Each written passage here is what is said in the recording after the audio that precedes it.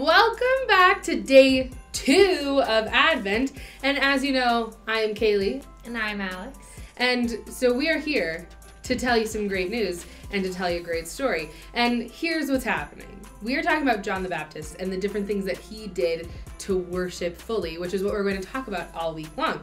So the first thing that we're going to do is learn about what John ate, what John the Baptist wore, how he lived his life. And so I'm going to read this passage to you from the Bible. Here it goes.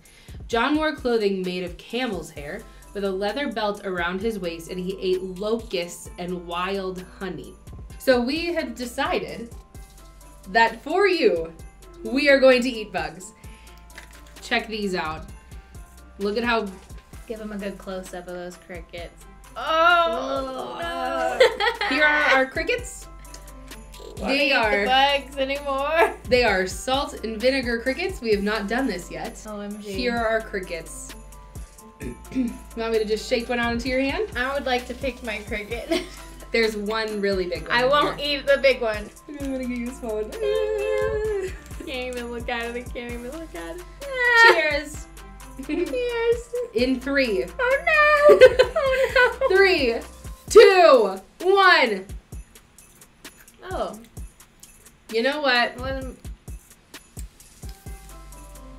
I feel kind of weird. It's not good. But it's okay. John There's the Baptist did it. Oh, that was gross. Thanks for joining us for day 2 of Advent. Thank you. And we will see you tomorrow. But don't forget to light your candle. And we'll see you then. See ya.